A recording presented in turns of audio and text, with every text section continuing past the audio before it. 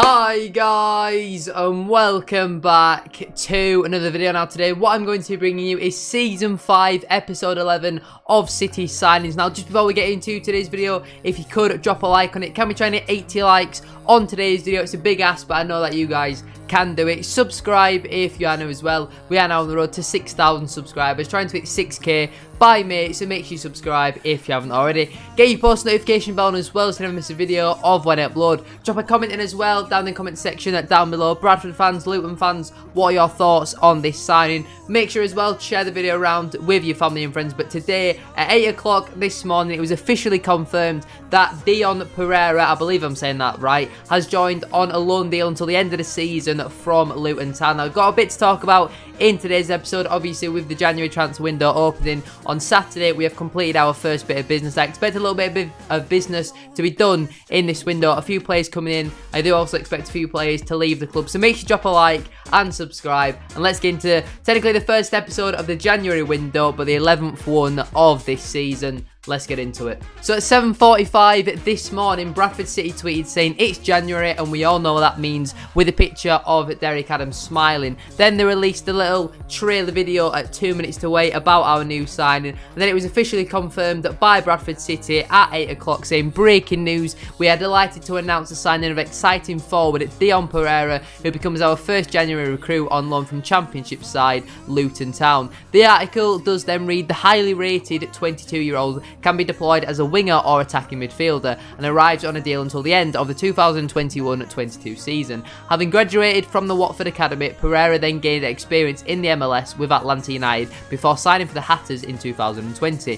He made his Premier League debut for the Hornets against Leicester City in 2017 and was awarded the 16-17 Young Player of the Season award at Vicarage Road. Perreira said, "It's an amazing feeling to be here and I just want to get the ball rolling and start playing. The gaffer has told me everything he wants from me and how I fit into the team. I like to bring creativity to games with assists, putting balls into the box and driving at defenders. As soon as I touch the pitch, it is my opportunity to show the supporters what I can do and give everything for this club. I like pressure and I'm looking forward to getting going." City manager Derek Adams said, "We are delighted to be welcoming DION to our squad and are looking forward to seeing him in action. He can play in a range of attacking positions, including out wide or as a number 10, and has a lot of experience at such a young age with Watford, Atlanta United and Luton. He likes to create opportunities for other players, so he's up to us to get the ball to him and hope he can excite our supporters." Perreira will wear the number 28, so not the number 10 shirt, so that is still available, so fingers crossed that will be getting fulfilled later on in the window. But yeah, he will wear the number 28 for the Bantams and be sponsored by Jewellery,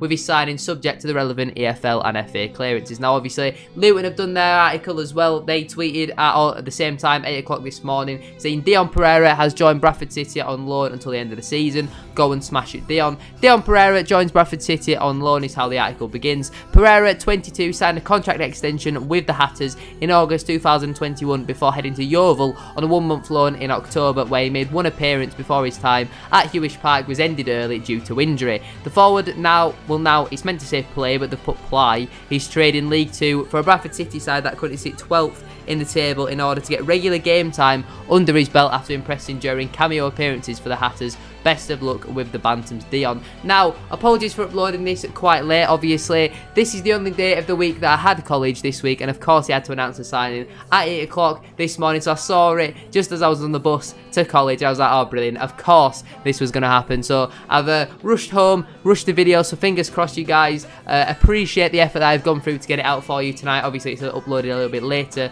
than usual, but if we go through some of his career stats, in 2015 to 17, he was with Watford in his youth career. Then 2017 to 2019, he was with Watford's first team. He made 2 appearances for Watford. In 2019, he made 18 appearances for Atlanta United. And also in 2019, he made 5 appearances for Atlanta United's second team. Then in 2020, he joined he joined Luton, where he's made 1 appearance so far, and he also joined, as we just mentioned there, Yeovil on a 1-month loan, where he's made 1 appearance there. Now he's yet to score a goal here, according to these statistics going off of Wikipedia, which is not really ideal, but according to Luton fans, they seem to rate him highly. They seem to think he's an absolute worldie of a player, so fingers crossed he can do the business for us. If we have a look at some of the replies that Luton fans have been saying, someone here says he's the best player player to ever grace your football club. He's decent, just doesn't get enough game time, should be decent for League 2. Barely played for us, so I have no idea. Yeah, he's decent, needs time desperately, he's good. If we have a look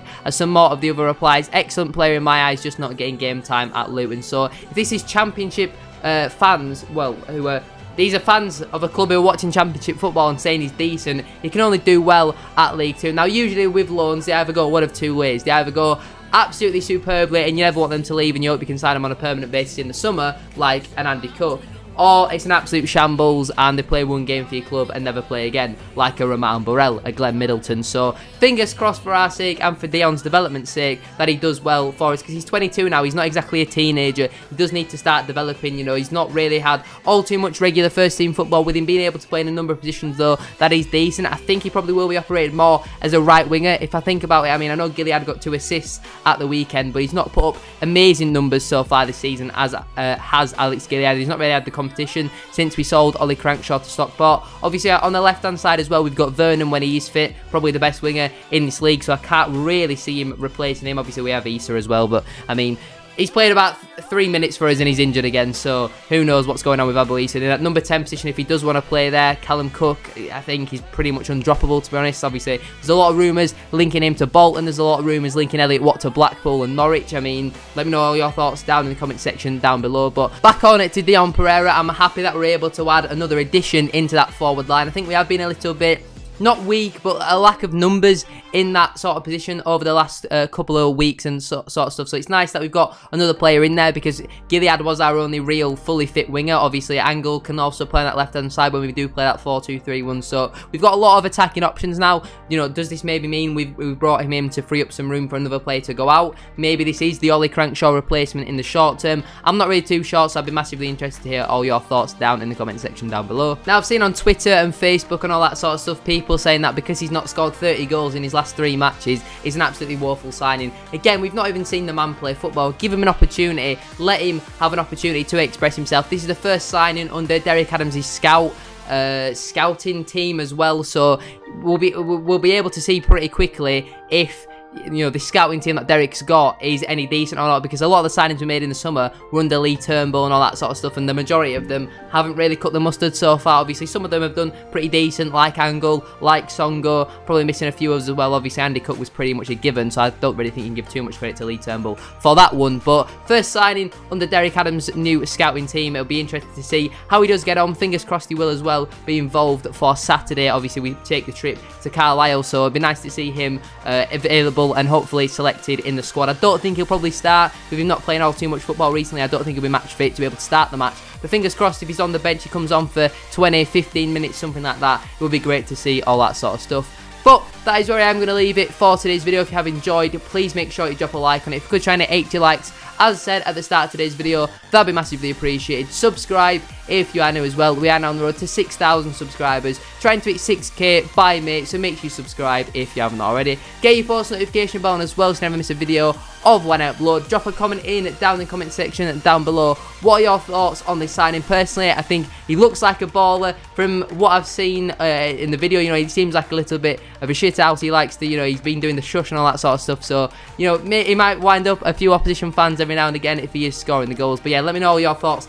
down in the comment section down below. Personally, I think it seems pretty much a no-brainer. Obviously, it depends how much we're paying in terms of wages and all that sort of stuff. Usually, you don't really pay wages when it's a Championship player coming to a League 2 club, but if we're not paying anything, then it does seem like a no-brainer. He's getting development, we're getting a decent player by the looks of things, so I'd be interested to hear all your thoughts down in the comments below. Luton fans, let me know what his best and worst attributes are as well in the comment section down below. Share the video around with your family and friends. Have a great rest of your day. Thank you for watching, and I shall see you all in the next video very soon. Fingers crossed another signing as well. I'll see you all later. Peace.